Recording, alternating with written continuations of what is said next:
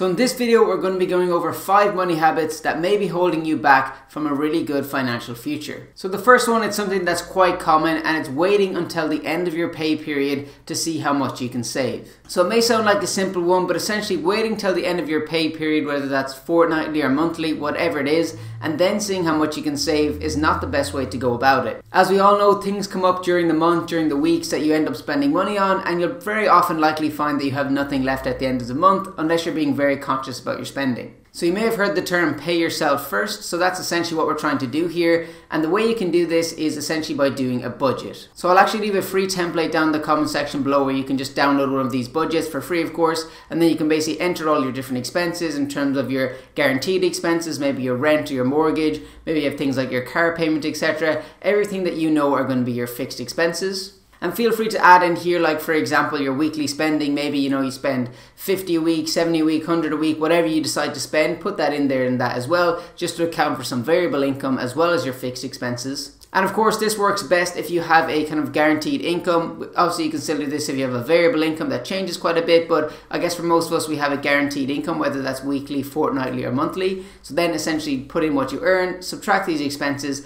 and then see what is ever's left over. And let's say, for example, we have €500 left over at the end of the month. What we can decide to do is maybe put 250 of that aside into your savings, and maybe keep the other 250 just in case something does come up, someone's birthday, you need to go out for an unexpected dinner, things like that. It's always good to have a buffer. And of course, there will be scenarios where people, when they do this, will realize that, they don't have anything left over or they have very little left over. What I would say is if you do have very little left over, it's just good to get into the habit of saving. So even if it's something like just saving €5 a week or something like that, sounds minuscule, but it will start to add up over time. For example, if you put €5 away a week for the full 52 weeks of the year, you'll end up with around €260. So as the years go on, you will start to build that up. And I'm just talking worst case, even if you think that that's not worth saving or investing, make sure you do still put that aside to get into a habit of it. And then hopefully maybe as you get more skilled in your field or whatever, and you can start to earn more income, that then you can start to up that as well. Another reason why this doesn't work so well towards the end of the pay period is, for example, let's say you have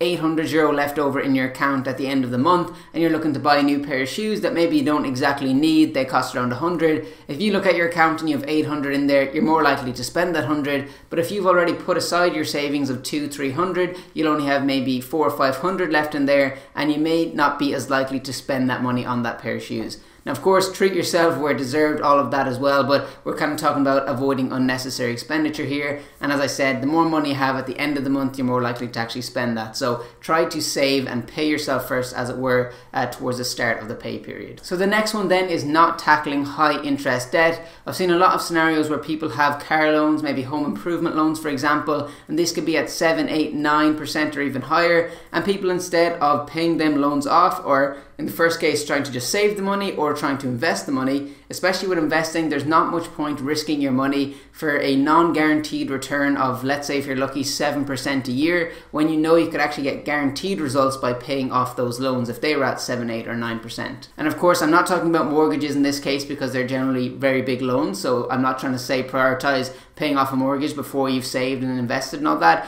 I'm more talking about kind of smaller amounts of the loans that have high interest rates. So of course, it's advised that everybody would have an emergency fund, whatever that is for your specific situation. So something like maybe €1,000 at the minimum, maybe all the way up to 5,000. So obviously that's good to have in place if something goes wrong. So kind of once that's in place, then myself anyway, I would start to prioritize paying down high interest debt opposed to trying to invest that money or save that money. Only exception to this is probably a technique called the snowball technique, where essentially you would pay off the lowest amount first, so regardless of the interest rate, but you would just tackle the lowest amount loans first. And this is essentially a bit of a psychological trick to get you used to the idea of paying off loans and getting that kind of satisfaction of reducing the amount of loans that you have. So if you have maybe a car loan for 2,000 and a home improvement loan for 10,000, you tackle that car loan first, get that paid off. All of a sudden then you're just left with that 10,000 home improvement loan. And instead of trying to tackle paying off 2 loans, you just tackle that 1 loan then. So that's a good psychological way to do it, which is kind of done regardless of interest rate. But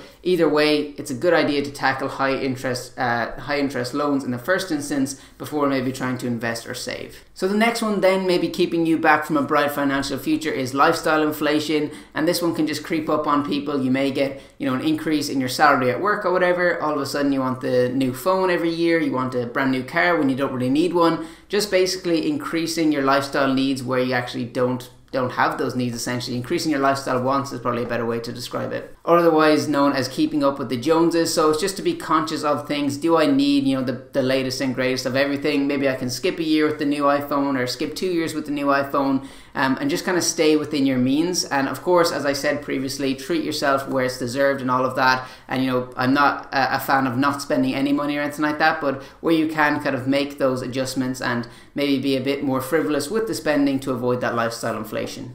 The next one, and it's probably the biggest one I would say, is neglecting your pension. So I've definitely heard from a lot of people, I'll start my pension soon, I'm too young to worry about that, or I just want to live my life for now and not worry about my pension. But honestly, it is quite a mistake to just neglect your pension. Now, there are instances where you can make up for it in later years by increasing your contributions, and you get more tax relief the older you are, in Ireland anyway, but it always makes sense to do it from a young age, if feasible, of course. I'm not saying, max out your pension contributions and then you won't be able to buy a house in the meantime or anything, because we do need to remember that your pension is for retirement, not for the kind of life in between there, I guess. But especially in scenarios where an employer contribution is on the table, so maybe if you do 4%, your employer will give 4% as well, or some similar situations. A lot of employers do that. If that's on the table and you're leaving that there, you're essentially just leaving a 4% increase in your salary off the table. You don't want it. So it's really important to at least consider your pension options, at least understand what's available in your company or your situation.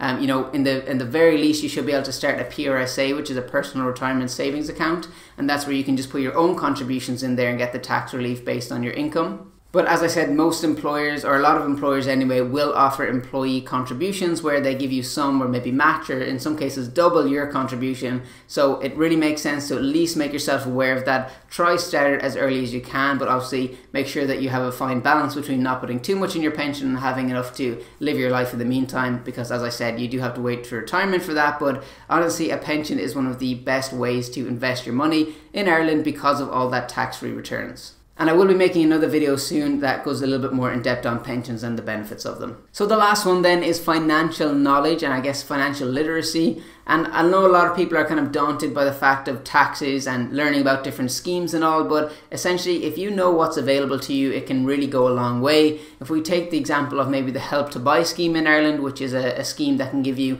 up to 30,000 or 10% of the purchase price of a property back to you, so it can basically replace your deposit in some instances. Now there are stipulations involved with that, but that's kind of where I'm getting at here, to familiarize yourself with that. And you could go from a position of maybe I'm not sure will I be able to buy a house to maybe being able to get on the property ladder just by being aware of the scheme.